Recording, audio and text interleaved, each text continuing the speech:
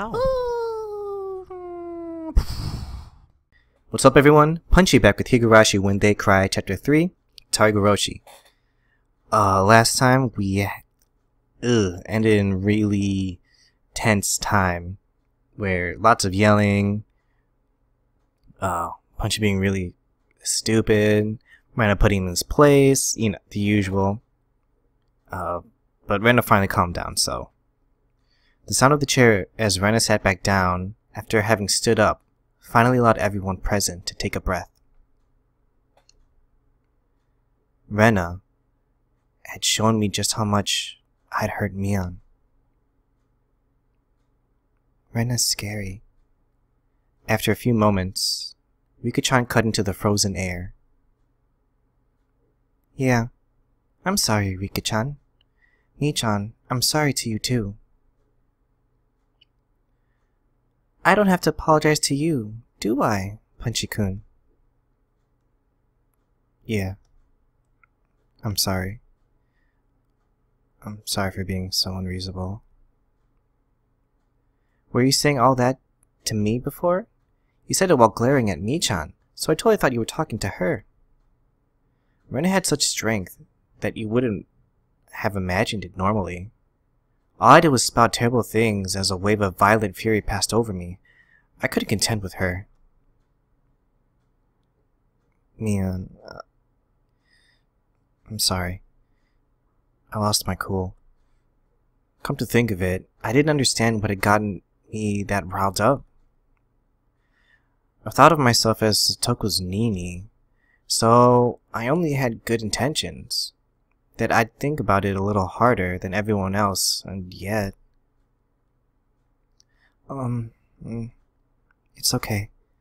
You were worrying with everything you had, but all I was saying was that nothing would work. So I'm sorry. I did something wrong, too. Mion rubbed away the tears at the corners of her eyes with her fists and apologized as well. We bowed our heads to each other and looked down, without glancing at the other. Someone, I don't know who, heaved a sigh. Satoko being tormented had been known about since last year. How had the tragedy back then saved Satoko? How had they brought it to an end? Right. In the end, nobody could do anything. All they could do was bear it patiently and wait for those agonizing days to end. That's right. The one who brought an end to those terrible days was some crazy drug addict nobody knew. On the night of Watanagashi last year, their mean aunt had been beaten to death. But it hadn't been done to save Satoko or Satoshi. Right.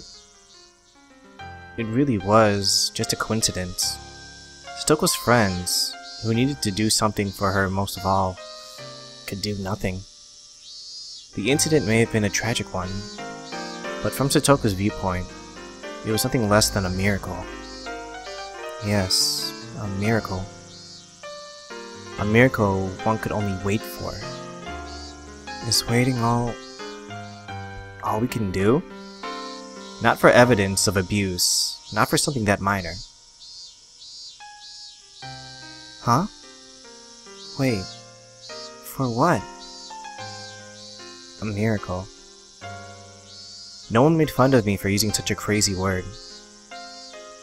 We couldn't come up with any such solution, so it was the only thing we could do. We're powerless. That one word Mion dropped was the finishing blow. It was hot. My body was sticky with sweat.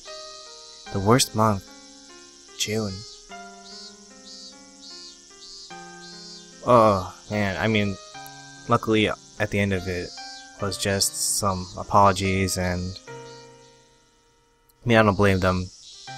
Emotions running high. Something was bound to happen between the group of friends, but that's the first time we've, seen them argue and no death had occurred afterwards. I walked forward quite a ways, then turned right where the rice fields ended. I'd never come here before, so I had no idea where to go. I got lost several times, so I may have taken quite a long way around. Maybe I should have gone back home and gotten my bike first. It would have made everyone else wary if I'd asked them. So I asked one of our other classmates where Satoko's actual house was. That house was originally her family's, apparently, not their uncle and his wife's. Their house had been bigger, so they'd taken it for themselves. Right here, several houses all in a line. Over there? I was visiting Satoko's house, but didn't particularly intend to meet her there. I didn't mean to spy on the enemy, her mean uncle, either. Maybe I just wanted to be a little closer to her as her Nini. Pretty words, but I didn't know if they were true. If what Tomita-kun and others told me was right, it'd be this house? I recognized it. Well, when I recognized it, my feet grew heavy. What did I come here for? My motive for coming here was absurd. When Min had said at the end that we were powerless, it made me sort of frustrated. I just wanted to do something, anything, other than waste the days away praying for a miracle. That's what made me come here. But that was all. Even if I were to witness her uncle actually tormenting Satoko, what could I do? Would I act like a comic book hero, punch the guy in the face, and take Satoko away from me? Well, that is our name. And then live together somewhere far away? That was ridiculous. I'm powerless. The cicada's voices raised in chorus sounded like they were scoffing at me. As though they were saying that if I couldn't do anything and wouldn't do anything, then I should go back home. I heard a car approaching, so I got out of its way. But the car stopped right behind me, its horn honking shortly, once. Oh gosh. Oh, please don't be the cop. Annoyed, hadn't I gotten out of their way? I looked behind me, and a familiar face was looking out of the driver's seat window. Oh, thank God. Coach. Hello, Mirabara-san. How unexpected to meet you all the way out here. Do you live nearby? Me being here wasn't normal. Just as I considered somehow giving him the slip, I noticed Satoko sitting in the passenger seat. Satoko? Satoko got out of the car and began unloading a lot of groceries from the trunk. I happened to run into Coach on my way back from shopping. He said he'd bring me home, so I accepted his offer. She wouldn't have been able to carry all those groceries on her bike. As Coach spoke, he pulled Satoko's bike out from the back seat where they'd put it. The grocery bags were big, and there were 4 of them. They all seemed to be packed full and very heavy. Those bags. 7 smart? Hey, isn't that a little far to go on by bicycle? I looked at the bags and saw that they were filled to the brim with sake bottles, snacks that you'd eat with sake, and a box of cigarettes. How did she buy that? That doesn't seem right. Their weight was one thing, but their content was nothing less than luxury items. I made it thanks to Coach. He helped me out. It was a little difficult going up those hills. Satoko gave Coach a smile filled with gratitude, but it was incredibly awkward and even heartrending. Satoko, those groceries aren't for dinner tonight, are they? Of course not. I do not drink sake and I hate snacks. Of course I don't smoke either. He made Satoko go to a distant store by herself on her bike. So she could buy dumb shit like this? And what was the uncle doing right now anyway? He must have been working up a good sweat at this very moment, If you need to send Satoko out by herself, right? If not, then how much? How much had Satoko suffered for no reason? If I'd intended to voice my feelings, but they may have made it to my face. I mean, Punchy's really bad with keeping his thoughts, you know, to himself. Coach might have noticed because he clapped me on the shoulder.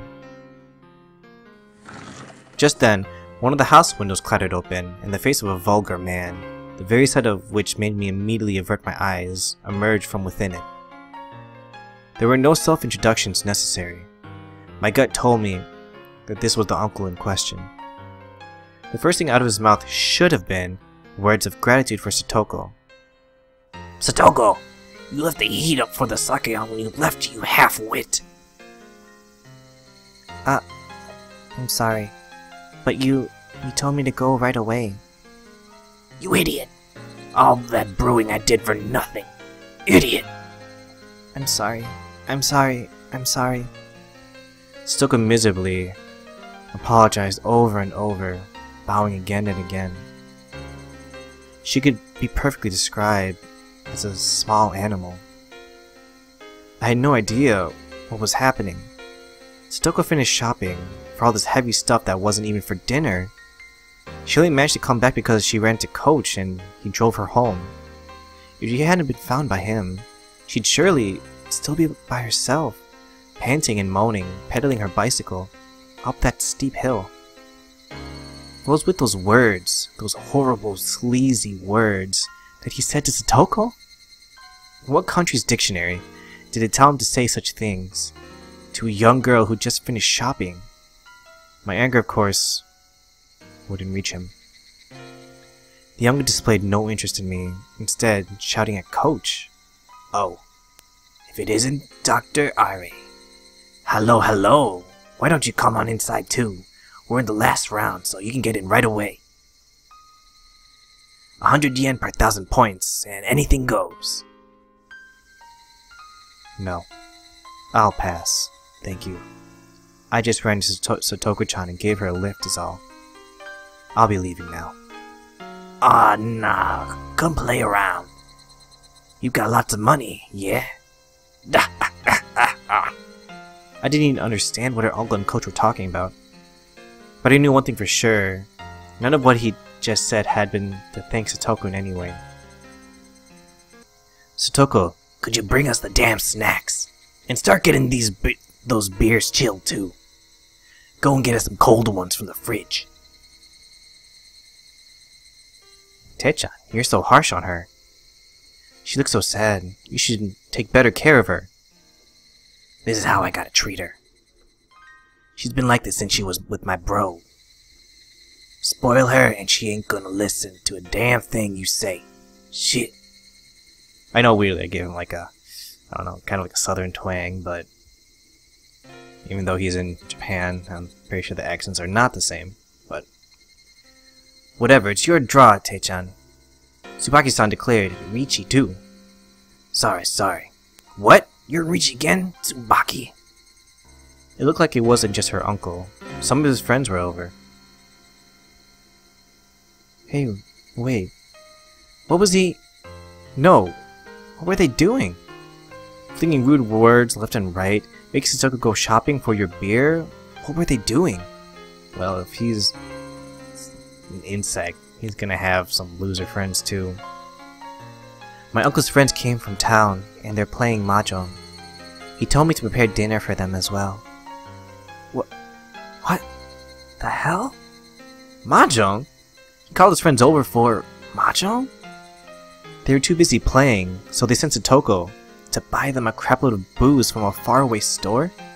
And the first thing he said to her was how she left the gas on? What the hell? What the hell? What does that guy think he's doing? Who could get lost in some dumb game or mahjong and send Satoko to buy all this stuff? Even though Coach was listening, he pretended he wasn't.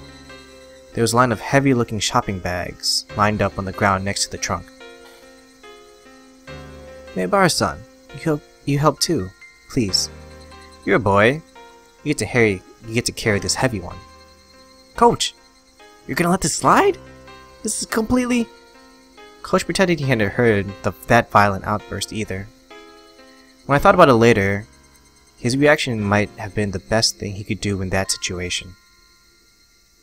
I'll carry 2 of them myself. Come on, help us carry them, please. The bags were packed to the brim with bottles of sake and bar snacks. They were so heavy, and so filthy, so unfair. They weren't just heavy in terms of weight, they made me feel mortified. Nothing could have been heavier than that. Punchy-san, there's no need to push yourself. I'll carry it. Satoko mistook my biting back the humiliation as grimacing under their weight, and offered to help. Stupid. Don't underestimate me. Satoko had never looked down on my physical strength in the slightest. Coach, I'm sorry for you too. It must be heavy. No, not at all, answered Coach, smiling vaguely, coolly.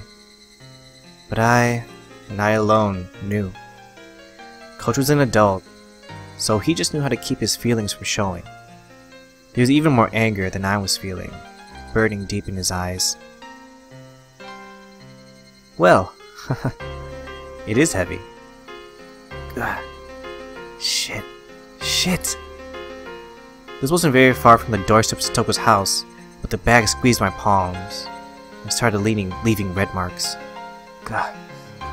Fury welled up in me, and the back of my throat stung.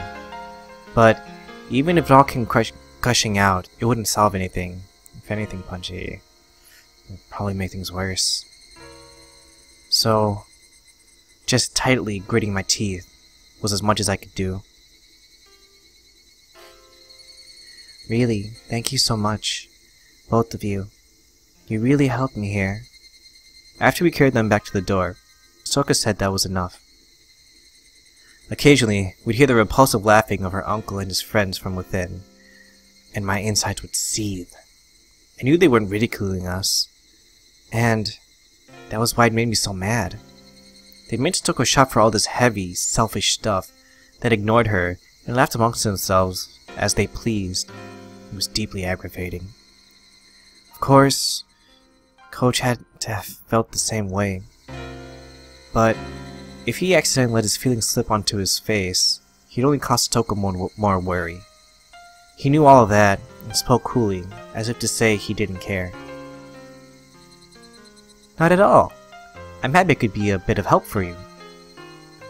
If there's anything else I can help with, please tell me. Yes, I really am happy you feel that way. That he feels that way. Those words were sad. Satoko herself was sad and resigned that we could only help her so much. But she was right. No matter how much Coach or I wanted to help Satoko, this was as much as we could do. I felt absolutely ashamed, not having the power to help her any more than this. Burning, broiling emotions were bubbling up within me and rising into my throat. Trembling all over, I almost started to cry from my fury. Me too. If there's anything I could do, I'll help you whenever you need. So, hang in there. I wanted to at least give her those trite words, saying that I'd help her whenever she wanted. Yes, thank you very much. I'm happy, just that. You came all the way here when you didn't need to. Satoko seemed to have guessed what I was doing in a place like this, when my house was in the opposite direction from school. Alright, you should get going. They're drunk right now, so there's no telling what they'll get mad at you for. She felt guilty getting us involved after we'd helped her, because she wanted to be the only one to suffer this misfortune. That's how it looked, and it hurt. I handed my supermarket bag over to Satoko, and then I noticed the back of Satoko's hand. There was something that looked like a bruise. Hey, Satoko, what the heck is that bruise? I knew as much as anyone else how transparent that sounded. I didn't need to hear it from Satoko to know how this bruise came to be. I just slipped on the stairs and hit it a little. Please, pay it no mind. You're lying. Coach nudged me in the back, and then he put his index finger to his mouth to chide me for being so loud. Really, thank you so much. Until tomorrow. I hope we can see each other at school. That's not what I'm talking about. Ash, how you got that bruise on your hand? The evening glow finally got to a point where I could see the other concealed, oval-shaped bruises and traces of swelling on her neck, and her legs, and other places too. I fell down the stairs. Ho ho ho. At the very moment my violent, rampaging emotions were about to burst their way out of my throat, I found my mouth being tightly clamped down on. Coach was pressing down my mouth from behind, wrapping me around tightly with his hands. Because of that, I couldn't say anything. I could only groan, which I did. That was all I could do. I needed to expel all the magma sitting deep within me, because otherwise I'd surely explode into a million pieces that very moment. So I groaned from my mouth, from my whole body, while heat fell in drops from my eyes. I groaned and groaned, and I groaned to the point of exhaustion.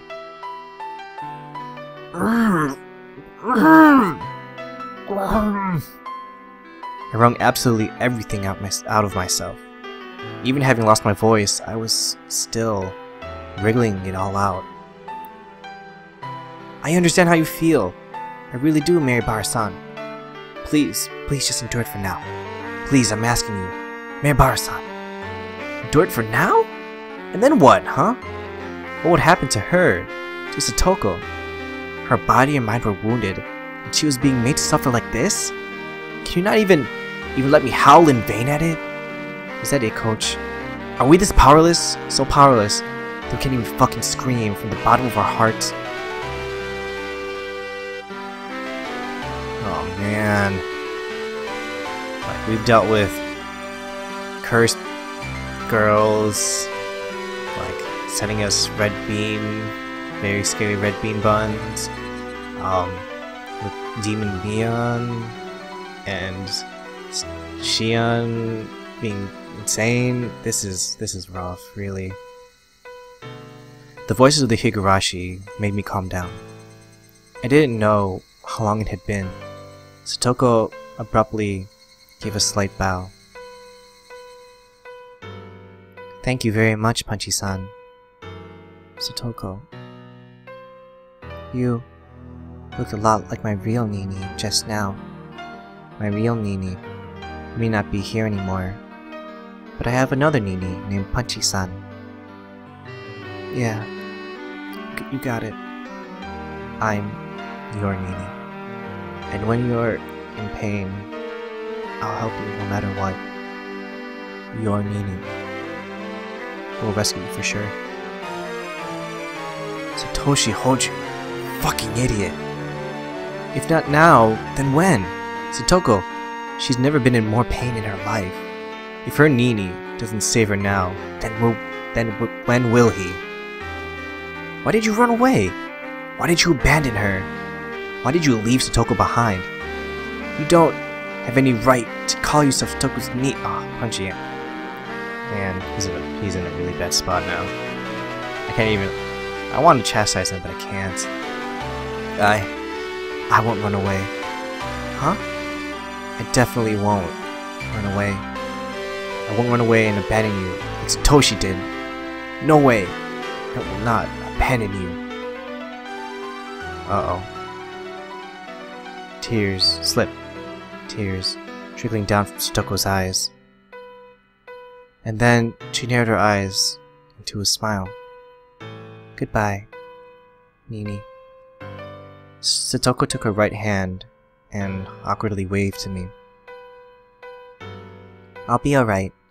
My Nini now helped me so much. So I'll be okay. I'll do my best until tomorrow. I'll be okay. So, for today, this is goodbye. There's no way that I could say, bye, see you tomorrow. And then, from inside the house came a throaty, disgusting voice. Satoko! Could you bring us the snacks already? Okay, Nini. Get going already. I'll be fine now. Hurry. Let's go, Mirabara-san. Staying any longer than this would be a bother to Satoko-chan. Coach, Nini's house is a little far away. I'm sorry to ask you this, but could you take him home? Yes, I'll do that. Coach grabbed me by my collar, and with strength I couldn't have imagined him having, started dragging me away. And I, unable to oppose him, started getting farther away from Satoko. She waved her hand to us, expression still dark, and disappeared through the back door. Oh, jeez. This one's really rough. This one, oh god, like the death of like Tomitake and Takano-san, like the threats from Rena before when she was in cursed form, those are all like frightening. And I mean, it's like the deaths were just horrible, but this is just a whole different beast. Well, thanks for joining today, guys.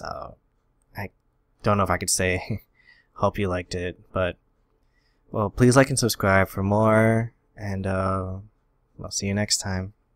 Bye bye.